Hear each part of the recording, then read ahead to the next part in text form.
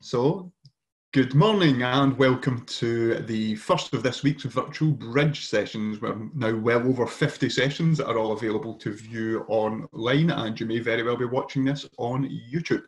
So today we have Steve Baxter and Rebecca Rumble of Dumfries Galloway College, and this is all about the virtual Open Week. So this year's Open Week is going to be virtual by necessity. So it's going to be a very interesting time for us all, and Steve and Rebecca are going to take us through the preparation and testing and apparently a sprinkle of magic that has made this a successful experience for all involved. So if I can pass over to Steve and Rebecca. Hi, thanks very much. I'm just going to share my presentation here if I can.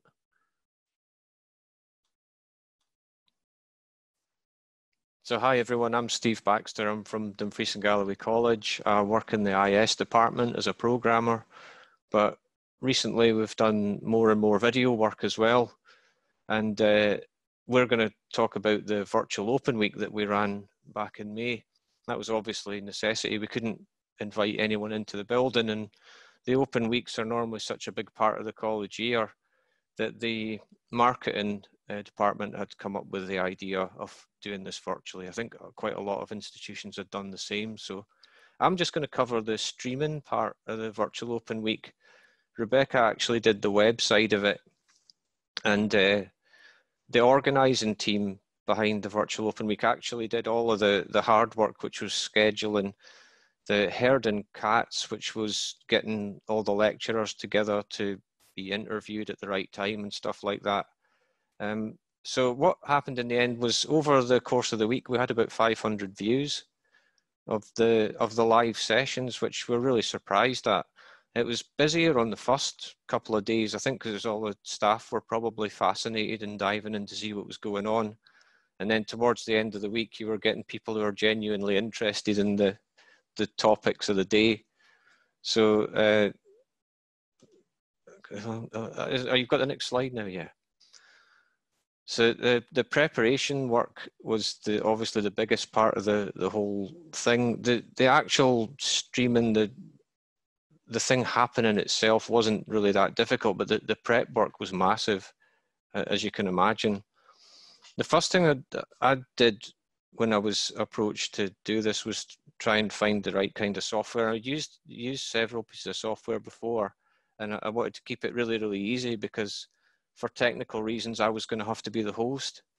And that wasn't a nice situation for me, because I'm not really a natural presenter. I'm not a radio person or anything like that. So I first of all decided on the stream format. And as you can imagine, there was video files flying at me from left, right, and center. Can we show this? Can we show that? And all these videos come in all different shapes and sizes. People have shot them vertically on their phones, horizontally, all different frame rates and everything. So the first thing I did was make sure all of the videos matched the stream frame rate and resolution. And I just used DaVinci Resolve to do that. Every single video got converted into 720p 25. And I chose that resolution and frame rate because if you say, oh, 1080p would be better, why don't we stream in 1080p? But it's 4 times the amount of data. Bearing in mind that we're going to be streaming from our own homes. I didn't really want to take a big chance with the internet connection. Sorry, my phone's ringing. You can cut this bit out, yeah. Right, it stopped, good. Now it's started again. Can you hear that phone ringing? Leave it, all right. I'll carry on. So all the videos were re-edited, which are going to be played through the virtual Open Week. And any copyrighted music which was in those videos that were sent to me, that had to be replaced. I got some TikTok videos from hairdressers, for instance, but they'd put on their favorite chart song. And the thing is, if you play copyrighted music in your stream, it might actually be unavailable to view in your country immediately. So if somebody comes in halfway through the stream and 20 minutes ago you played a chart song, it might say this stream isn't available in this country. So that was a really carefully thought out thing. It's just not worth the trouble of trying to play your favorite song in the stream. I streamed a an ice skating event, and all the routines were full of chart songs. And it took 3 days to process some of the videos on YouTube because there weren't copyright strikes, but it wasn't available anywhere in the world. And you have to tell YouTube, silence this video at this time and this time, and the videos were 6 hours long. So it was absolutely horrible. Beyond that, getting assets to actually play in your stream, like this backdrop you can see on the left here was the sort of main title screen. I didn't have any of that stuff, so I had to go to marketing to make sure I had it. We had to make up a boilerplate script because there was no way I was going to ad lib a week's worth of live stuff, not being a radio personality. So I'll come to that later on. We also interviewed all the staff over Skype. And the reason I use Skype is that the Ecamm Live software that we use recognizes Skype as a video source. I'll show you that later on. That's quite handy. So then designing all your holding screens and everything obviously takes a bit of time. And then testing your stream, actually testing streaming live to make sure that when the day comes and you go live, it's all going to do what you expect. So this was the view that I had for most of that virtual open week. We used Ecamm Live. There's countless streaming systems available. I chose Ecamm Live because it's really the simplest one to use. You've got OBS and things like that, but I always find that's a bit more complicated. Ecamm Live's got really nice Skype integration, as I say. You can actually have Skype running on a different computer in your network, and it'll show up as a video source in Ecamm Live. It uses this thing called NDI. So Ecamm Live also handles the kind of the YouTube key. You know, you get a streaming key, you have to go to YouTube Studio, you see, right, you're good to go and everything. You don't even have to do that in Ecamm Live. You just hit the Go Live button. And the way we had to embed the stream in the website, which Rebecca will talk about later, she picks up live events as they happen on a channel, but I didn't have to worry about any live streaming keys or anything. So on the desk there, what have we got? We've got a Mac running Ecamm Live and Skype. I actually run them both on the same machine. You can have Skype on a different desktop. So this headset that I'm wearing right now is the one that I used all week. And the reason for that is that if I'm looking around, the microphone's still in the right place. I thought about using a nice podcasting microphone, and when I actually had a wee rehearsal, I couldn't see my screen past it. And then if I needed to do something on another desktop, I was talking away from it. So not being really experienced at talking in mic proximity, I just went for a simple office type headset. There's an MP3 player down at the bottom left there. And when I switched that on, ambient music would play. And that was really great for doing the countdowns and things like that. I didn't have to worry about playlisting anything in the software. I just turned on the MP3 player and ambient music was playing. And just make sure your mic's muted and Skype's muted and you're good to go. So I've got something called a Camlink 4K. It's circled in green there because it's so small. And what that does is takes any HDMI source and presents it to your computer as a webcam. So it's really, really handy thing to have. So Ecamm Live looks for a webcam input, and all you do is tell it, yeah, use the cam link. And I've got a Sony FS100 camera, a cinema camera plugged into the cam link so that the output's pretty good. And then down the bottom there, there's a Stream Deck Mini. You can see it next to the iPad with the little coloured buttons. There's a close-up of that later. The all-important iPad, because I was getting prompts all the time during the open week from the team behind it, because although I was running the stream, all of the information that I got was coming from there's a virtual open week team on Teams. So that's how that worked. So this is the main Ecamm screen. And sorry, it's a bit blurry, but I was messing around trying to redact some Skype addresses, and I ended up saving it really badly. So at the bottom left, there's a list of scenes there. And the really nice thing in Ecamm Live is if you have a playlist of videos, you can set an action to the end of a video. So you can say, play this video, when it ends, play this video, and when that ends, go back to the holding screen for today. Just takes all this pressure away from you. In OBS, you would probably have to either write some scripts or manually select these scenes. And I didn't fancy that too much because there's enough pressure already. At the top right, there's a shared Office 365 document, which is my script for the day. So the Virtual Open Week team can actually make changes to that script whilst I'm on, and I won't see them till I get there. That was a really great thing to have, because at go live time, you can see the red writing there is just giving me cues. Countdown, play VT, principal, unmute your microphone and say this. So it was pretty much step by step what I have to do to get the stream out. And as I've got at the bottom here, you can see there's a Skype window just tucked underneath, and that's my guest is waiting in Skype on another desktop, and I've got Skype muted, so I can actually sit and chat to him whilst the countdown music's playing and ask him what he's going to talk about. Then below the script at the bottom right, I've got a canned set of interview questions, just ones that I ask to everyone. Tells a bit about yourself and your department and things like that. And it was really important to have all this stuff in front of me so that I would remember to do it. And I also kept the Skype addresses in that window as well, which is why I've made a terrible job of blurring it out. Ecamm Live's also got a built-in countdown timer that you can just place on the screen. So I would always hit go. I think if I show the Stream Deck here,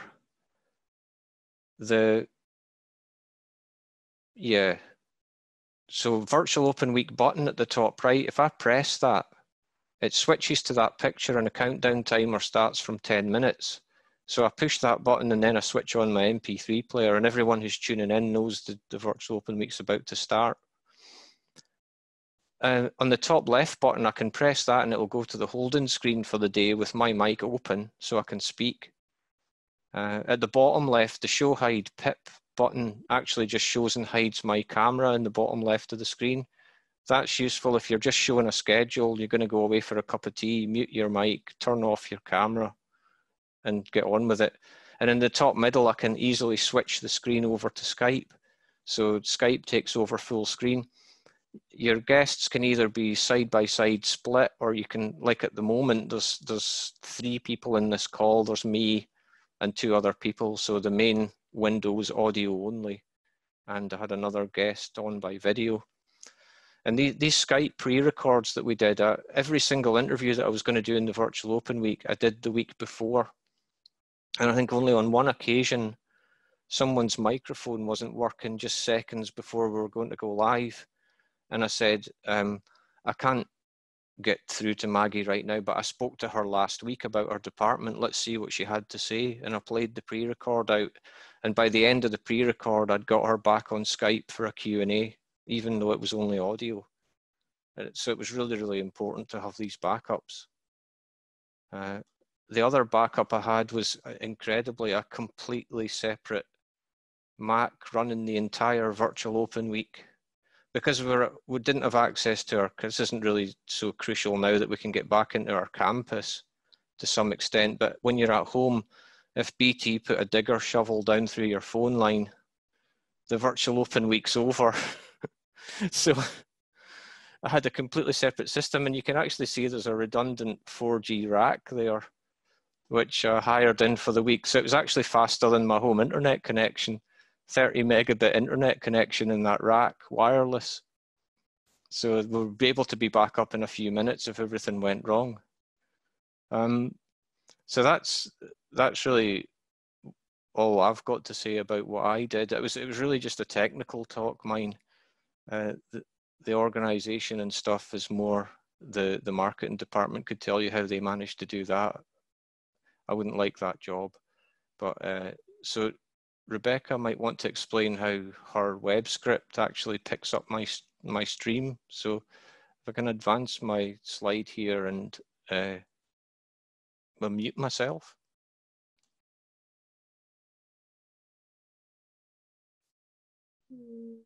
Right. I'm unmuted a bit. Hi, I'm Rebecca Rumble. I'm assistant web developer at Dumfries Galloway College. So the web page script, I basically only had a couple of weeks to put this together. So it was literally just thrown together with information that marketing sent across to me. And I wasn't quite sure how to embed the YouTube channel initially.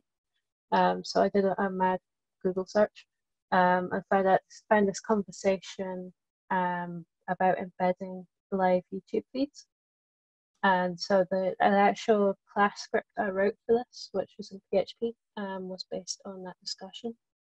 And what it actually does is that it looks at the channel ID. You need to put a YouTube channel ID for it to look at. And it looks to see if there's a current live feed. If there is a live feed, it loads it up. But if there isn't one, it's displaying fallback video, which is just an advert for Dumfries Galloway College and a schedule. I also put a bit of JavaScript in there, which had a little countdown to the next event. And I also put a little bit in so that it refreshed the feed once that countdown hit 0. I did discover when I was testing that there was a wee bit of a delay between the JavaScript hitting 0 and the live feed coming on, but that was easily sorted by the fact that we had a countdown on the live feed anyway. So the live feed was actually starting 15 minutes before the event. I'm just thinking. I think it's worth mentioning there that YouTube does take maybe a minute to pick up the stream anyway. If you look in YouTube Studio, it does take a while to appear. So it may be that your script was working fine. Going back to YouTube as well, we discovered when we were testing that you need to have a certain number of subscribers and be eligible for the YouTube Partner Program in order to be able to embed YouTube feeds on the websites, which luckily we had a channel, well, Steve had a channel that he could use for that. Otherwise that might have put a slight damper on it. And we've since discovered, Steve's since discovered a few more stream services that we could have used to stream on multiple platforms, which hopefully we'll maybe have a play with in the future. I'm not sure if there's anything else. Well, it's just to go through, obviously we discovered that Restream.io service, and you have to pay for it, but the great thing about that is you can add Twitter, Instagram, YouTube and Facebook all as endpoints, and then when you go live, it goes live to all of them at once. And you can embed that video stream. Your YouTube video stream can be embedded in obviously other websites because it's not coming straight from YouTube. It was a bit of a last minute panic. I think maybe the Friday before the Monday, we discovered that we were not allowed to embed the Dumfries Galloway College YouTube channel into our dumgal.ac.uk webpage. So I switched over to a channel that we have that basically for these events that we live stream. It's got a lot of subscribers. It's not people who check in with us every week to see what cool things we've made. It's people who might connect to our channel once a year, like 2,000, 3,000, 4,000 people who might go to watch these skating events. So it's just lucky we had that, and it worked fine. You have to have it 40,000 views a year, I think, or something like that to be able to embed in your own page. And we didn't know that at the time. So what I've put in some, sorry, Rebecca. Oh, that's okay. I was just noticing this question in the chat. Whether we were planning to do any future virtual open days, which we do actually have. Well, it's not really quite the same as the open week, but we do have a day in August where we're going to just rerun all the videos that we did in May. And I think the plan is to do another virtual open week next year. And my plan is to find someone to host it.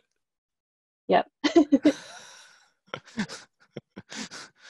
So we've got on this resource page, it's just links to everything that was used for the open week, if it's any good to anyone. And there's actually a link to the Open Day website, because all the playbacks are still there. You can go back and look over them all. We kept the same formula every day. So we would do a countdown, then play a welcome from the principal, and then I would say, hi everyone, welcome to the virtual open week, and then I would have a guest, and then there'd be a playlist of videos. And then we'd basically do that again in the afternoon with a different guest. And that's how we managed to keep it a kind of stable, we know what's going to happen. The only random element is the guest and everybody's internet connections and everybody's understanding of their mics and webcams and everything. So that's us. Excellent, thank you so much. That was really good, Steve and Rebecca. Thank you for that. I can see a couple of comments in the chat. Kenji has major kit envy. Kenji does like his kit. So in terms of kit, is there one thing that you would have bought that you didn't have access to if you were going to do this again? I would have bought a Blackmagic A10 Mini Pro, because with that now, with the Blackmagic control software, you can put in a YouTube streaming key and you can hit on air and you're streaming. Incredible. So then you can have another computer plugged in that's got all of your graphics and your playlists and everything.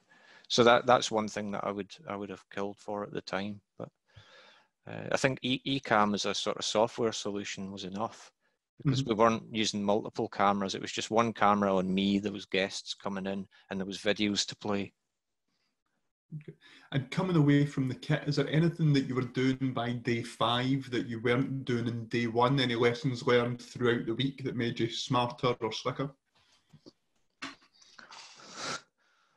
not sure. I can't think of anything really, because it was all kind of boilerplated for me.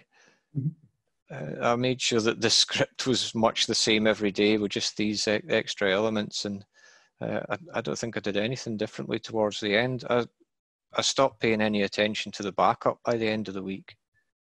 So I was updating the backup rigorously on Monday and Tuesday night to make sure that every single video was in there that was supposed to be, but by Wednesday I was going to, the internet connection's fine. I've not even looked at the backup. So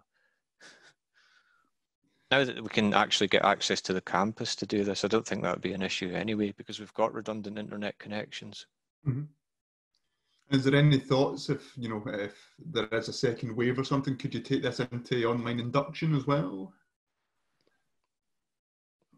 I think Rebecca's best pleased to answer that.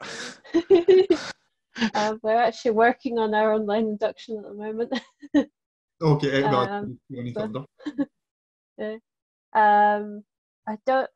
I think what they're planning to do is having induction meetings on Microsoft Teams.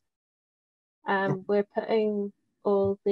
basically creating a little Moodle course for our induction, just to take students through what support is available in the college and things like that. So we're putting that together at the moment, and the link should go out in a couple of weeks, I think. Excellent. I see Alan W has been saying a fair bit in the chat there. I don't know, Alan, if you want to come in and unmute the mic. I don't know if you're in a position to do so. No worries, of course, if not. Or if anyone else wants to come in and ask any questions.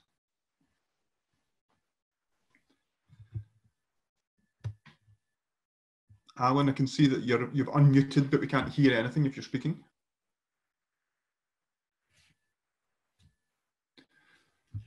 No, Alan, I can see you have come off unmute, but we're not hearing any volume there. So you can see in the chat what Alan was saying regarding how impressive it is, and you've obviously got the backing and the funding to get the kit right.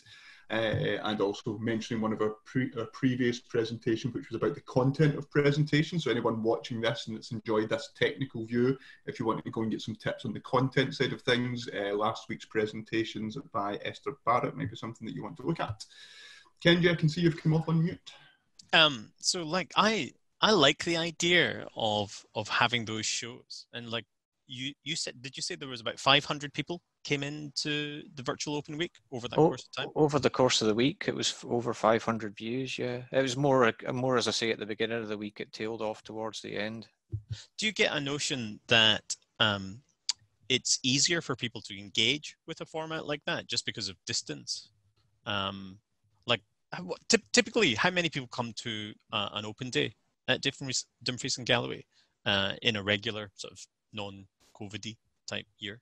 Yeah, that's a discussion we had. We actually think there was less people coming in person than we had on the virtual one.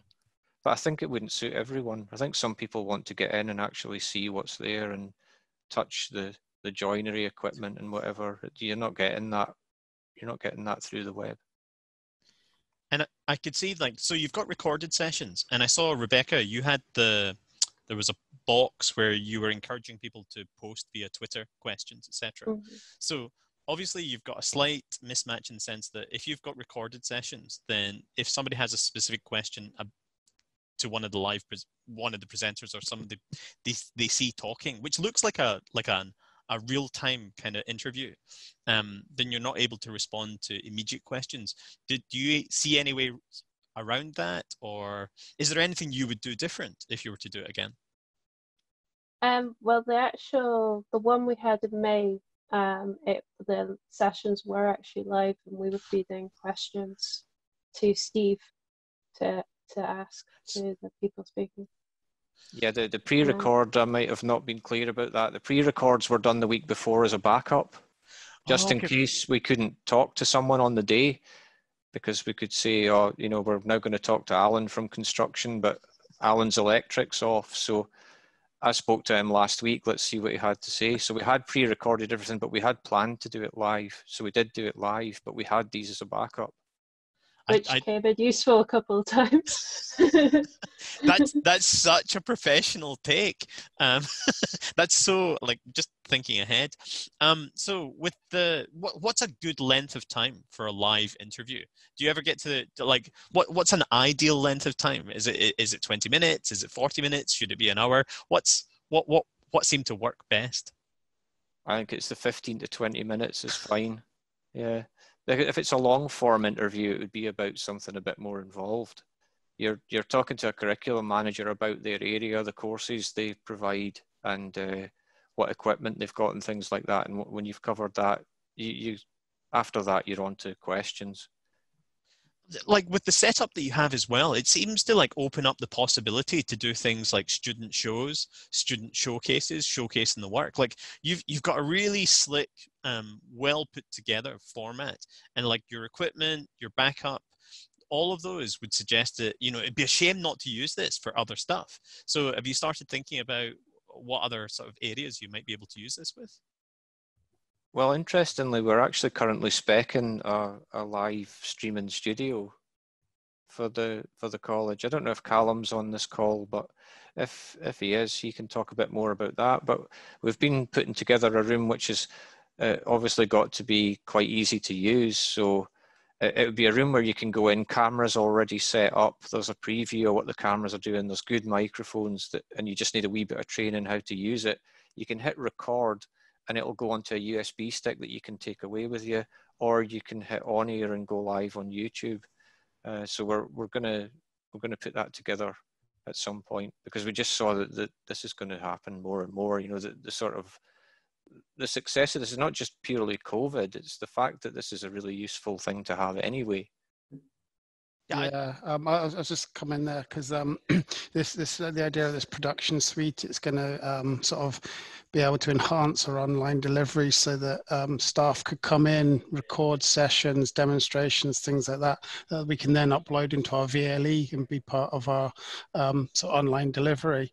The production suite came about because we're, like a lot of places, we're going through like this digital transformation, and we're looking at things like digital classrooms and online delivery that way.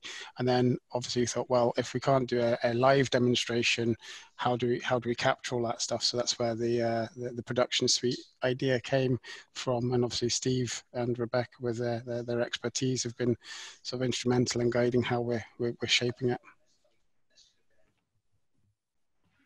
Excellent, thank you, Cam. So I think we're getting up to the half-an-hour spot, so we might take this as just an opportunity to say to everyone that's watching this in the stream, thank you very much for watching. There's lots of more videos, and we'll hopefully see you at a virtual bridge soon.